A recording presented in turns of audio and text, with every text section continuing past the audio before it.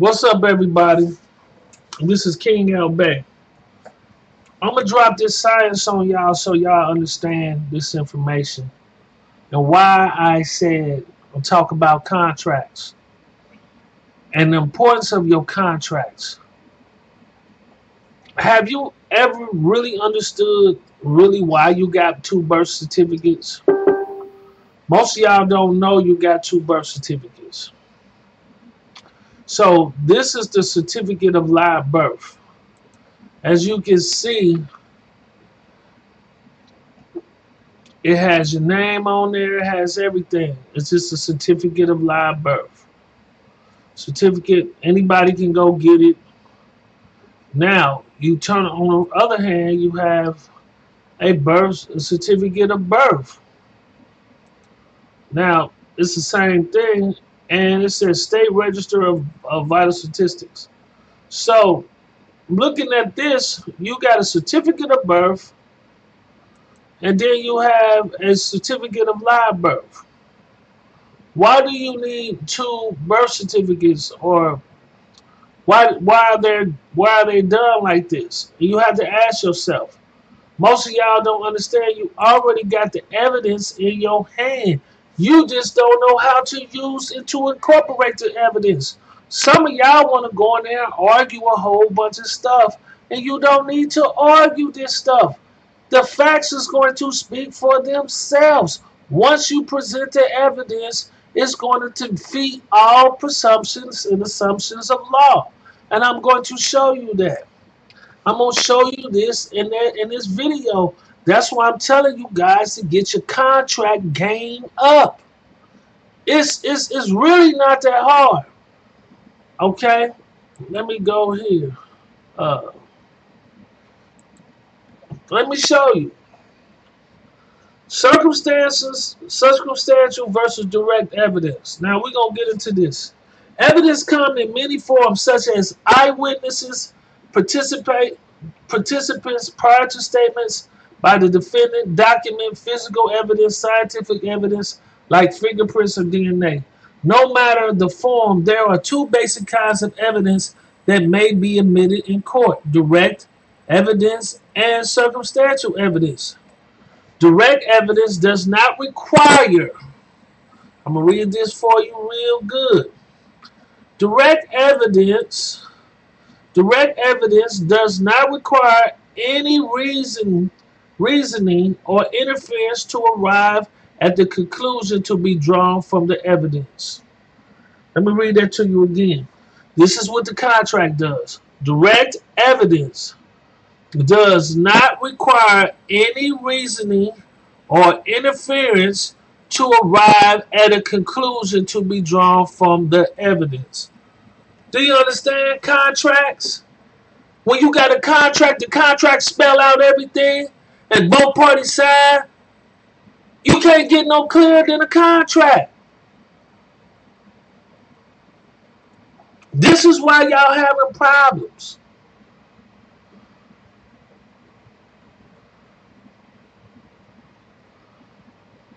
The contract clause, and which I did in so many of my videos.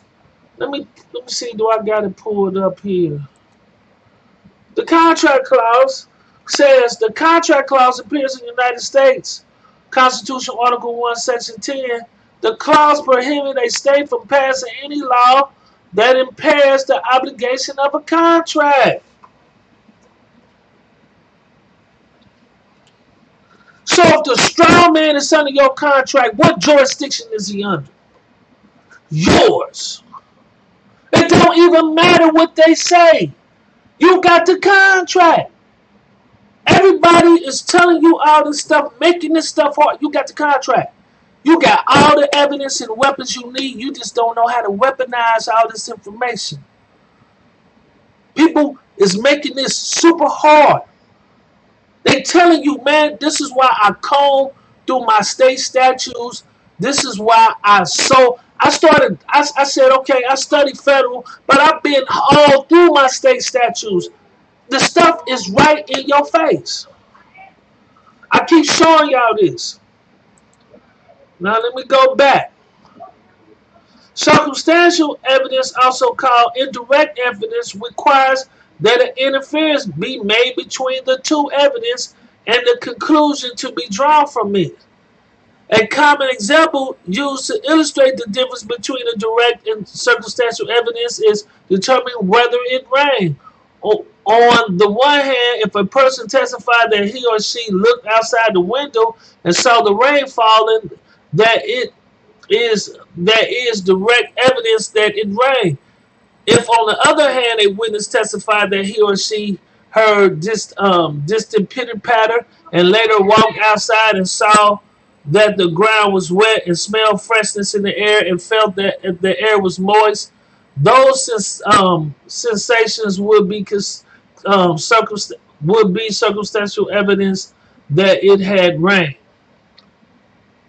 Okay, it says circumstantial evidence is often discussed as if it carries less weight than direct evidence. Under the law and life, that is not necessarily true. An example of demonstrate of both direct and circumstantial evidence may be equally reliable. But what I'm trying to tell you is this: direct evidence is going to be out presumptions of law, and I'm going to show you this. Let me go here. Now I want you to read this with me. Now let me see. Did I pull it up? I'm gonna show y'all this.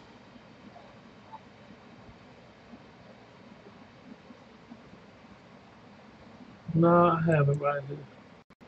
No, that's it. That ain't it. Okay, this is it. Presumption evidence. Presumption is not considered evidence. Do you hear that? A presumption is not considered evidence. But if an opponent to a presumption puts on no evidence to rebut the presumption, the judge or jury must assume the existence of the presumption must assume the existence of the presumed fact. Let me read this again. A presumption is not considered evidence, but if an opponent to a presumption puts on no evidence to rebut the presumption, the judge or jury must assume the existence of the presumed fact. On the other hand, if the opponent to a presumption does provide evidence to rebut the presumption, the presumption has no further effect. Do you read? Do you understand this? Do you understand what I'm getting at? I'm dropping this science. Listen, man. Listen. I've been doing this for a long time. I've been boots on the ground. This is why you cats ain't winning your child support cases. You ain't winning your cases because you're trying to argue elements of things that is difficult that you may not can or cannot prove. Everything boils down to evidence. At the end of the day, it's going to all boil down to evidence. They can put in an affidavit. They can do all that stuff they want. But it got to, when you support it with evidence and you got contracts and you got things that you can put into place, it's going to defeat the presumption every time. You go in there and under these, and I'm going to tell you how they do it. Like, I'm going to show y'all about I keep trying to tell you claim of right. Let me see what it says on here. I'm tired of doing this. I did videos, claim of right. Let me see. Is it the claim of right doctrine? It's a tax. In the tax law of the United States, the claim of right doctrine calls a taxpayer to recognize income if they receive the income, even though they do not have a fixed right to the income. Everything is, listen, the banks are coming in and they're claiming that through acquisitions your tax credits. You're not claiming your tax credits, or you're not getting your tax exemption. There's only three things you can do with a tax. You can either get a tax credit, tax exemption, or a tax debt. If they get income,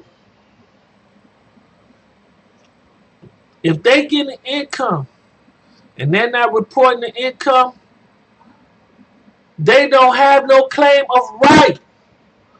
Because if they're not claiming the income, they don't have no claim of right. That's the only way they can claim the taxes. They getting the income, they got to report that to the IRS. So you can pull out the tax. You can get the tax records. You can have them try to do the tax records. Now, we ain't going through that. We're going to look at the tax records according to this account. This is why y'all are not winning. Y'all making this way too hard. If you got the contracts, like I said, that's why we're going to do these seminars to show you how to develop a legal strategy that is formatted. And it's not that simple. Now, the thing about it is, as you teach your enemy, they get better with trying to defend. And I try to tell people, as you fight your enemy, and y'all constantly fight, they pick up these war strategies just like everybody else. That's why we coming up with this stuff, and you got to be up on it if you're going through these issues. That's why we finna do these seminars and try to get people into these workshops and get all this information out there. So contract. So I'm not making this stuff. This ain't this I'm showing you. Now we're gonna look at plenary power. Your contract has plenary power. Plenary means characterized by being full and complete in every respect. For example, a plenary trial is a full trial of the issues, factual and legal. Sometimes when a case is heard on appeal, the hearing is limited only to questions of law. However, the appealing judge may order the case to be sent back to the trial court to be heard again from scratch in a plenary trial. In reference to legislation, in reference to a legislative session, and refers to being attended or meant to attend by every member or delegate. Plenary authority refers to the complete power of the governing body. So, okay, if you're the governing body, like I did this before, if you're the author of the contract, if you're the author of the trust, if you're the grantor, you are the governing body. You tell the trustees what to do.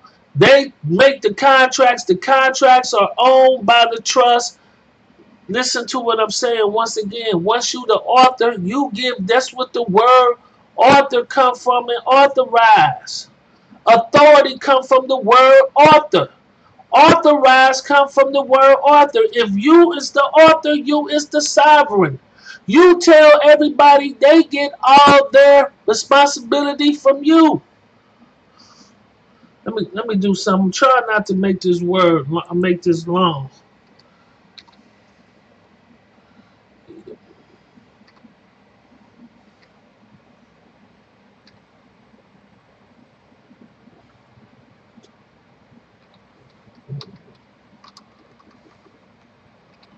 That's better.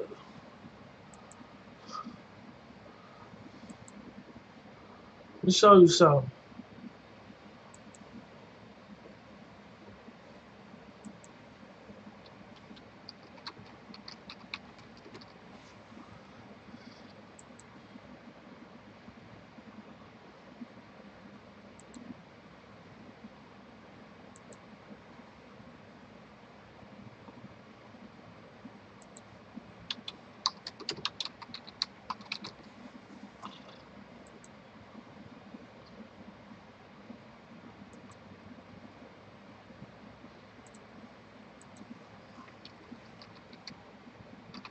Let's go show you something. Author, the father, the creator, or one who brings about, one who makes or creates something. someone or something. He's the originator, the creator is directly from light, and the promoter, producer. I'm just trying to tell you, the father, the builder, the trustworthy writer, authority. See that? He's the authority. One who caused to grow, an agent from Octus. I'm just trying to show you that. Now, let's look at authority. Let's look at authority. I'm just going to drop this science on y'all.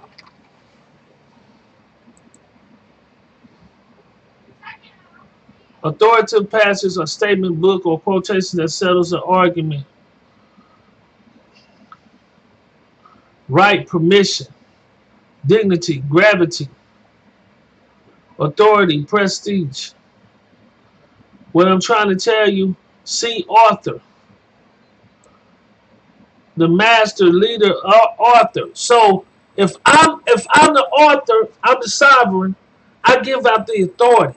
If I'm the person who granted the trust, the grantor, the testor, the executor, all of this stuff, I am the sovereign over the I'm the settler, I'm settler.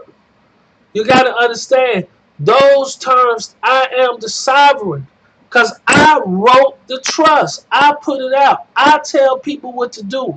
Everybody follow my lead. The trustee has to follow my authority according to the contract because I wrote it. I delegated the authority upon to him. He is under my authority. The same thing with the straw man with the contract. You the author. He has to follow your lead because he's under your contract. He's under your jurisdiction.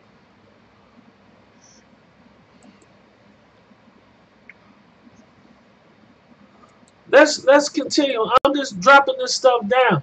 I ain't gonna make this video real long. Let me talk about privacy, right to privacy. The right to privacy is often must be balanced against the state compelling interests, including promotion of public safety and improving the quality of life. Seatbelt laws, motorcycle helmets requirements, example laws. While many Americans are quite aware of the government collection of personal information, most say that government surveillance is acceptable. Now let me go here. The right to privacy often means the right to personal autonomy.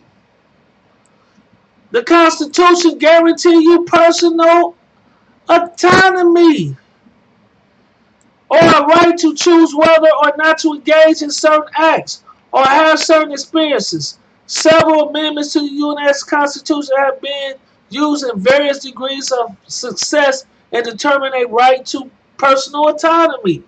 The First Amendment protects privacy of belief. The Third Amendment protects the privacy of homes against the use of soldiers for housing soldiers. The Fourth Amendment protects privacy against unreasonable searches. The Fifth Amendment protects against self-incrimination, which in turn protects the privacy of personal information. The Ninth Amendment says the enumeration in the Constitution, certain rights shall not be construed to deny or disparage other rights retained by the people.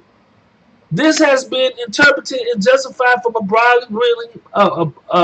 broadly reading that the Bill of Rights protect the privacy in ways not specified, provided in the first 8 amendments. And then they talk about the 14th Amendment. But I'm going to show y'all something about this. Anyway, I don't get into that 14th Amendment citizen. This is where it come in. And even here it says, shall not abridge immunities of the citizens, shall not any state deprive any person of life, liberty, or property without due process of law, nor deny any person with its jurisdiction to equal protection of the law. So, if you understand this, and you understand that you have a right to personal autonomy, and you have a right, unlimited right to contract, you got to understand what you doing with this information, man. This stuff it's not rocket science. I ain't gonna tell you no lie. It's not rocket science.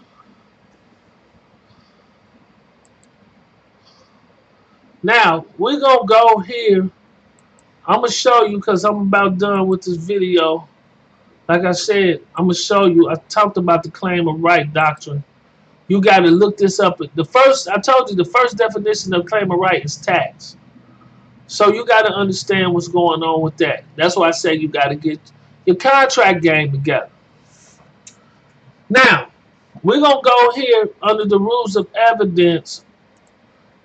The rules of evidence. We're going to talk about judicial notice of adjudicated fact. This rule governs only judicial notice of adjudicated facts, the facts of the case. Ain't a contract the facts of the case? We're going to make this simple. This is why y'all having problems.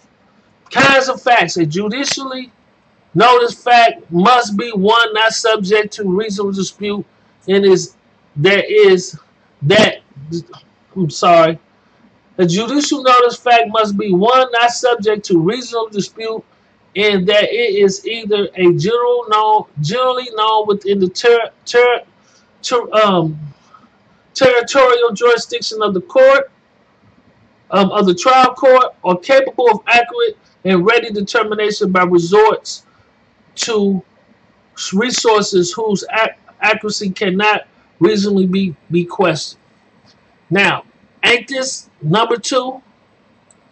Capable of accurate and ready determination by resort to resources whose accuracy cannot reasonably be questioned. Ain't that the contract? Ain't that the contract in case you use this? Also duly known within the territorial jurisdiction, because you got the straw man and you created him within the jurisdiction by setting it up through your LLC. And I talk about all of that by setting him up through other stuff within the state. You got to understand this information, man. And they got to give you an opportunity to be heard. It says a court shall take judicial notice when mandatory. A court shall take judicial notice if requested by a party and supplied with the necessary information. It's mandatory. They can't get around it. An opportunity to be heard. A party is entitled upon timely request opportunity to be heard as the proprietary of taking judicial notice and the tenure of the matter notice. In the absence of prior notification, the request may be made after judicial notice has been taken. Time of taking notice. Judicial notice may be taken at any stage of the proceedings. Come on, man. Listen to what I'm saying to you. Instruct the jury in civil actions or proceedings. The court shall instruct the jury to accept as conclusive any fact judicially noticed. Listen to this. This is what I'm trying to tell you. In the case of civil action proceeding, the court shall instruct the jury to accept conclusive any fact judicially noticed. In civil cases, I ain't even going to talk about criminal. We ain't going to even get there because this ain't what we're talking about. This is why, and like I said, let me show you this. Let me show you this. Let me show you this. That's why I keep trying to tell you. It's only one rule. Like I'm going to show y'all this, man. Listen. They try to make criminal into different than civil. Here we go. There shall be only one form of action. It shall be known as the civil action. They tell you the civil rules right here. I can break all this down from civil to criminal. I can show you how all these jurisdictions intertwine. I can show you how they intertwine. I do this. I've been studying this for a long time. Like, I ain't just new to this. King L. Bay been around for a long time. I started off dealing in child support and developed my sense of understanding of the law and start understanding how to deal with these people accordingly. Everything, they've been whooping you with the pen. They've been whooping your ass with that pen, man. The pen is mightier than the sword. I'm just showing you this. So let's go here. Let me show y'all this though. Let me show you this.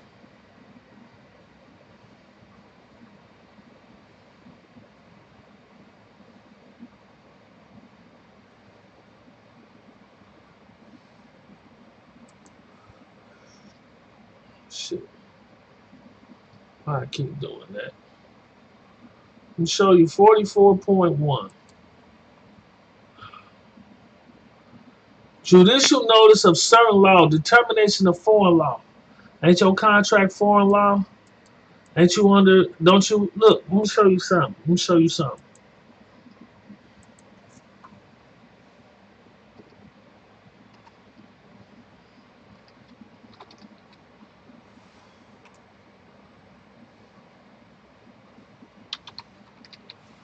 Show you something.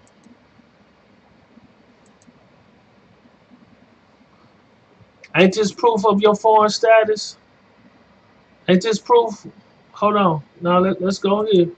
You got your 9-8 number. Hold on. Let me show you something.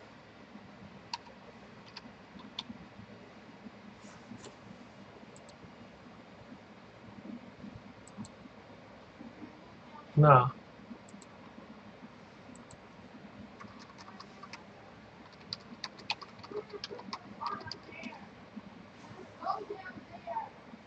Let me show y'all this.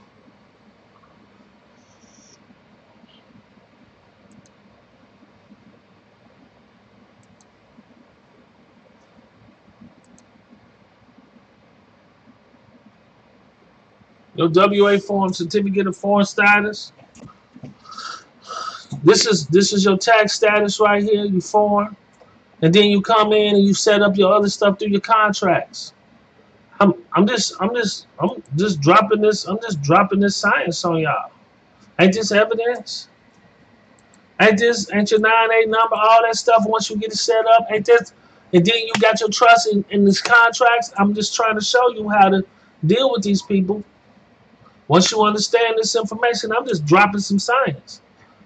Now I can't give you everything. I can't give you all, the contracts and everything. That's why, the seminars is so important. But I'm just trying to show you this, and I'm just gonna show you through the rules. Like all this stuff that I'm showing you, everything is in black and white. Like I ain't coming up with none of this information. I ain't make this up.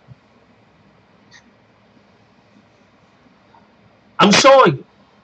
Judicial notice shall be taken of the rules of the Supreme Court of the state and of the decisionals Constitution. That's where your arbitrational courts and stuff come in. Constitutionals. That's when your constitutional courts, they ain't even really got these no more. And this is your public statutory law of this state. So this is what you gotta understand. Okay? Determination of foreign law. A party who intends to rely on the law of a foreign country. I broke all of this down. Y'all better go back and watch. Go subscribe to my channel, Moorish Universal Society of Tribes.